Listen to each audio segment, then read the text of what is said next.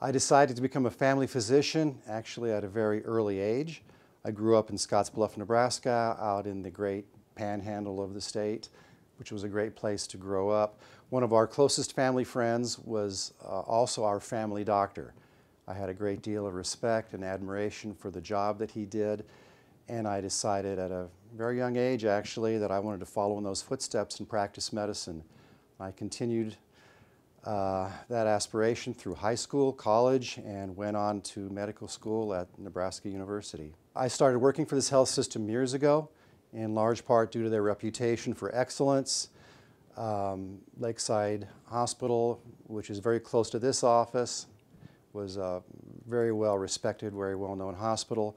This area is very convenient to the bulk of my patients, and I've enjoyed working for this system a great deal. What patients can expect when they come visit me is compassionate and thorough care. Also, they can expect the judgment that years of practice have provided for me since I did start working in 1987. I look at the practice of medicine with my patients as a collaborative effort. I often tell my patients that I'm not your mother. I can't make you take your medicine or take the spoon out of your mouth or lose weight.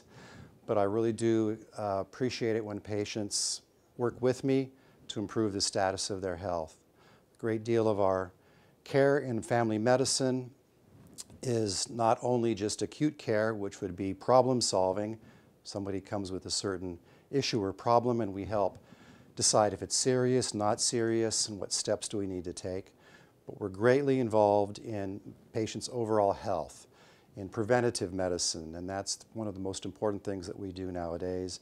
And it's terrific when patients can also take some responsibility. What do I do when I'm not at work? Well, I have a number of hobbies, and I enjoy spending time with my family.